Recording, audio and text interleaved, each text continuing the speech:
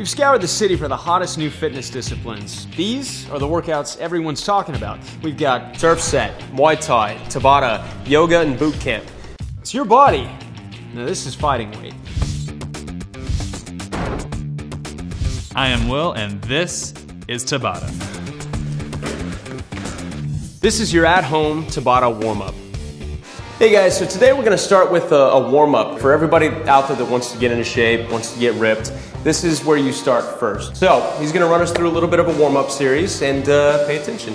First one we're going to do is the walking lunge, also known as the Samson stretch. It's going to help get your hips loose and also open up your shoulders. So Gotcha. The first thing you look at is you're going to take a wide step out. Imagine your feet are on a railroad track, not a tightrope. So if you're on a tightrope, you're kind of losing your balance. You want to be on a railroad track, so you're nice and wide. You're going to stretch down, dropping your hips down, so you're going to feel a nice stretch along this hip flexor, and you're going to stretch up and back. So you should feel a nice stretch. You'll stand and take another step out.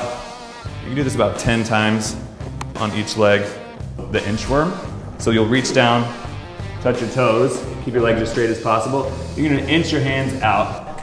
You're gonna go through downward dog. You done yoga? I have. So you're gonna go through up dog. Okay. So you get the nice abdominal stretch, and you'll push back into down dog to open up your shoulders and calves. And then you'll inch your feet in, back to that hamstring stretch.